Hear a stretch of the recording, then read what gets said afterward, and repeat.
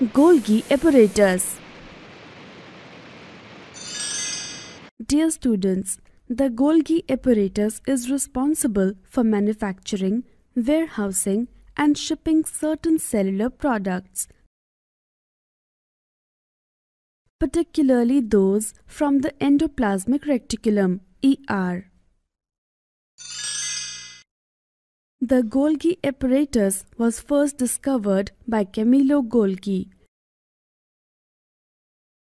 It consists of a system of membrane-bound vesicles arranged parallel to each other in stacks called cisterns.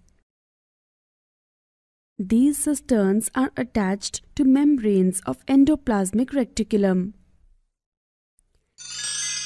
It dispatches the packaged material to various targets inside and outside the cell.